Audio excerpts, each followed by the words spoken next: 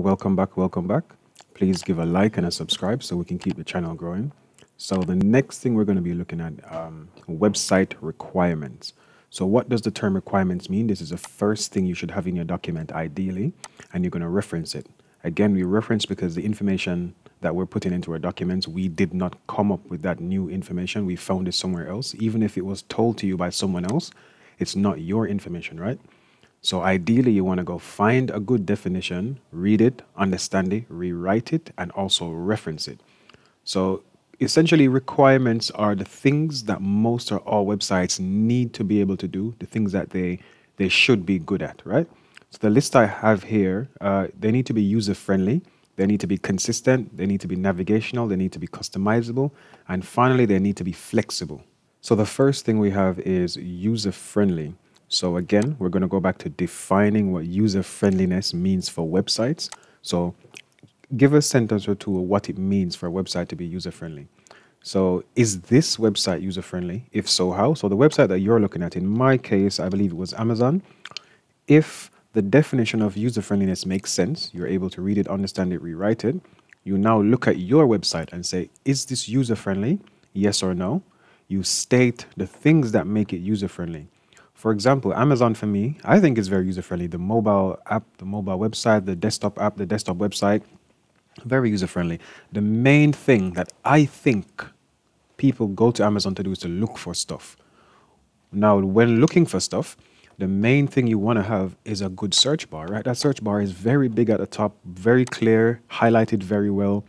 I can click in there. This is stuff I've been looking for in the past, right? Nokia G50. Motorola G50, Motorola G82. But let's just say I wanted to look for something completely different. RTX 3070 Ti, 3070 Ti.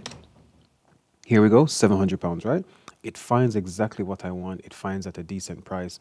That's one of the things for me that makes this website user-friendly. Now, you need to go look at your websites and see what makes your website user-friendly. Next, we have consistency for the website. So again, I'm going to keep repeating this. Define what consistency means for a website, because there's no point in you speaking about something without the reader having any knowledge prior to what this thing is. So that's like me explaining to someone who's never heard AI a concept of AI. Because these are essentially concepts of website requirements. You have to explain the thing first. So again, go through and explain what consistency means for a website. And is your website consistent? If so, how is it consistent? If I go back to Amazon, right? This is the Amazon homepage, right? That's very clear that this is an Amazon page because it has the name there. It has all the information I need. If I go to today's deals, I can still tell that this is an Amazon website, right? Because it looks more or less the same. If I shrink this down to a mobile website type looking format, I can still tell that this is Amazon. It doesn't work quite well on here. If I go to the gift ideas, I can still tell that this is an Amazon website. So that's what it means to be consistent. The text is the same across all the web pages. The font, the colors, the big search bar at the top is visible everywhere. The way things are laid out in different categories is the same. So that's what it means to be consistent. It is the same on mobile as well. So I tried to show the mobile thing. It didn't work very well. But just imagine on a mobile device, it looks more or less the same. It doesn't matter what page or section of the Amazon website I go to, it's going to still look the same. Next, we have navigation for websites. So again, we define what navigation is. We define what navigation is for websites. And I forgot to put reference it, right? Once we have that, does this website have any navigation? If yes, where is it? And is it well placed? Is it effective? Does it work? Those are the questions you need to answer to fill this section out. Now, again, each of these bullet points I've mentioned here, they don't need to be more than about, let's say, 2-3 sentences each, a mini paragraph each, right? Because when you put all of this together, you're going to get one nice paragraph for this entire website requirement thing. So let me go back to Amazon. Does Amazon have navigation? 100 million% yes. This entire top row, these are navigation buttons, okay? I can move around the website very easily from these. So maybe do a screenshot of this showing one of the navigation buttons, or you could click on here and this shows you most of the places that you can get to on the Amazon website. Maybe screenshot this side instead, and then maybe show that when I go to, for example, Prime Video, so I'm going to hover my mouse over this, screenshot that, and when you click on the arrow, screenshot this part as well, so that when you go over to, what did I do, Prime Video, it carries you to this new section. So navigation definitely does work. It is 100% effective because it takes me less clicks to get there. So I can maybe type in, let's see if this works, Prime Video here, and see if it takes me to Prime Video. It does. However, if I didn't know that was a thing, typically most websites have a navigation button, and from the navigation button, you can simply click on there and go to the options you want. That's what I would do for navigational, because you can move around the website, and that's what navigation is: being able to traverse, being able to move through, being able to move around a certain thing. Next, we have customizable. Just like before, what does customizable mean for a website? Is your website customizable? In my case, Amazon. If so, how is it customizable? This is one example I have. I know for IGN, when I log in, I can change a theme, so it's specific to me. That's how I can customize it. Does the website provide things specific to you? So if I go back to Amazon, I'm not logged in at the moment, but if I were logged in, well, let me log in 1 second. Okay, here I am. I'm logged into Amazon. And as you can see, pick up where you left off. That's specific to me. So I looked for cheap laptops the other day. I look for headphones. I look for HDMI micro to full HDMI. I look for Motorola G60s. I look for smartphones. So these are the things that I typically look for, right?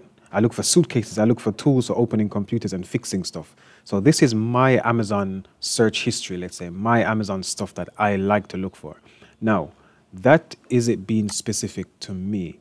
So it is customizable in that it adapts or shows me stuff that I am interested in. If I came on here and I saw, I don't know, makeup, and I saw, I don't know, shoes or stuff, I would never, ever buy stuff like that from Amazon. Unless someone asked me to, I wouldn't. So Amazon is showing me stuff that's specific to me. That's what customizable means. On your websites, in most cases, I would say create a dummy account, let's say, right? So use your school email or your personal email, create an account, and just by doing that, you can browse the website for a few minutes, a few hours, and see if it starts to customize stuff for you. Amazon 100% would. Stuff like YouTube, Twitch, those definitely would as well. Maybe if the BT Sports thing, it might ask you what team do you support, and if you say Arsenal or Chelsea, it might give you specific Arsenal or Chelsea news on the hour, every hour. So that's what it means to be customizable. So is it specific to you? Lastly, for this section, what does it mean for a website to be flexible, right? And I forgot to reference it as well here. So you reference whatever information you find, you reference it. Never ever put information without referencing it. It's good practice for uni, and some examiners, they will look for references because none of the information is yours. You have to have gotten it somewhere else. Is this website flexible? So your website that you've chosen, for me, Amazon, is it flexible? If so, how? You know what flexibility means because you've read it here, you've defined it, you've rewritten it. So you need to now look at whether your website is flexible, and you should know how based on the definition that you gave earlier. Typically, does it adapt to the device it's being used on? So on here, this is the desktop website, right? But if I went onto my mobile, now Amazon, Chrome did have this thing before where you could actually shrink your web page and it would turn into a mobile version, but it doesn't do that anymore for some reason. If I were on the mobile version of the website, it would show me exactly the same thing. However, it would be a bit more crunched and things would be more vertical, so going up and down rather than horizontal, right? So in that case, I would say Amazon is very flexible because if I open it on my phone, it shows me a slightly different way. If I open it on a tablet, which is slightly larger than phones nowadays, it will show me a different way. If I open it on my desktop, like I am here, where am I again? Here. It would show me a slightly different version as well, but I could tell that all the information would be the same. It would just be in a slightly different location. And as I've mentioned, for a mobile phone, more vertical. For a laptop, for a tablet, the tablet could be vertical or horizontal, right? So if you change it, it might change as well. So you might get the long view, you might get the wider view. That's what flexible means. Flexibility means that can you adapt? Can you change?